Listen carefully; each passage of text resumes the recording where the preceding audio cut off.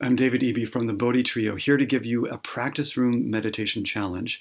Create your Zen note. In this day and age of diminishing attention spans, we find it difficult to focus. And focus is what we need to bring out the most through our music.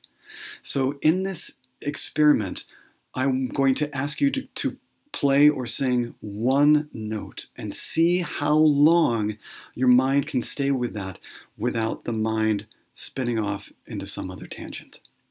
As you do so, I want you to pay attention especially to the sound of the instrument or your voice and also the visceral experience. Use whatever sensory input you can to help your mind stay focused on that. Now, when the thoughts come to distract your attention, let them go and don't give them any energy. Return again to the sensation, whether it's through the fingers, the lips, the mouth, the air, or the sound of the note that you're creating.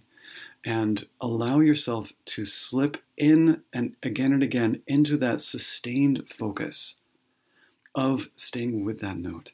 The more you create this habit, the better the chances you'll be of stepping on stage and having one of those experiences of flow where all that exists is the music. There's no hesitation, there's no distraction. All that exists is this connection with the ensemble, with the audience, and with your own music. Good luck.